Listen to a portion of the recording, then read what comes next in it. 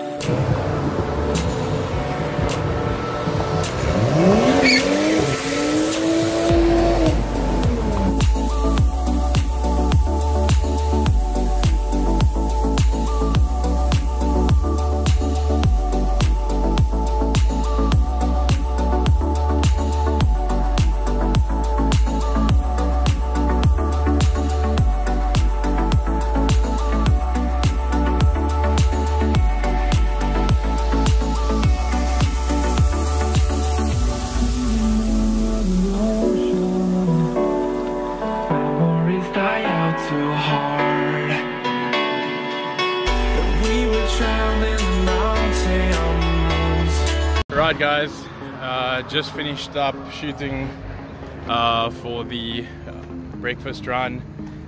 As you can see, parking lot is a lot emptier. We just finished breakfast and it is basically, I think it's about 10ish, just past 10 now. So everyone's done doing their thing. People are still doing some skids, some sliding, some burnouts while they leave. But yeah, it's been an awesome day. This is an awesome venue, just as good as Chapter 10's venue, La Peraza. This one's got a huge parking, so we managed to fit in quite a couple of people, if not everyone. And yeah, we had a great time. It was really awesome. Yeah, you guys should definitely go on to the next one. This is the, like I said, the last one of the year. So the next one will be next year for sure. But I'm definitely going to be shooting more content. I was invited to the end of the year staff function of the Mustang Owners Club of the Western Cape. So I'm definitely going to be going on that adventure. And then also going to be taking the Reaper in to my buddy at Ackerman Motors, Wayne, and we're just gonna go and take a look at the car, what needs to be done. Definitely a new set of front tires. Front tires are fucked, and definitely need to see what's going on with the suspension, and also we're going to check out the tranny or the transmission, because the transmission, like I said before, is slipping from first to second. But yeah, I don't think it's a major issue. We should get that all sorted, and then we'll take it from there. But I hope you guys enjoyed the video, and look forward to the next run. It'll only be, like I said, next year, because this is the last one of the year. And oh hey, Smoke and Garage is here. So it's, like I said, definitely the last one of this year, but on to the next one, on to next year. And definitely the Mustang end of the year function. And also they're having another event in January, also a run, so definitely going to be hanging out with those guys. But this was awesome fun. We did the French hook pass, which you guys would have seen if you watched the entire video now, and it was an amazing ride. With this car not having traction control and so much body roll, and it's over 20 years old. I mean, she's a 20-something-year-old car. It's a 95 model, so the front tires are fucked, and yeah, like I said, huge amount of body roll. Definitely need to sort out the suspension, and you know, sway bars and bushings and all those other things, control arms and stabilizing bar and all that shit, just so that I can corner a bit better, because these SA torque runs, they like going up passes and shit, and yo, it's tight corners and people are mooring it, because you have people like with M4s and shit, M4s, M3s, people with traction control, people like that just draft your ass all the way up, and my ass is like eating the seat because they're like right on your tail, and I've got like I said, fuck all traction control, fuck all grip. I mean, this is independent rear suspension, so if I just touch the acceleration, I slide out, and that's not good when you're driving a mountain pass, and your back end kind of like swings out and you almost fly off the mountain or the cliff, or the pass. But anyway guys, like I said, this is the official last run for the year, and we'll see you on the next one. And yeah, it'll probably be the Mustang event. But anyway, keep staying cool, and drop a like, comment and subscribe if you enjoyed the movie. Peace.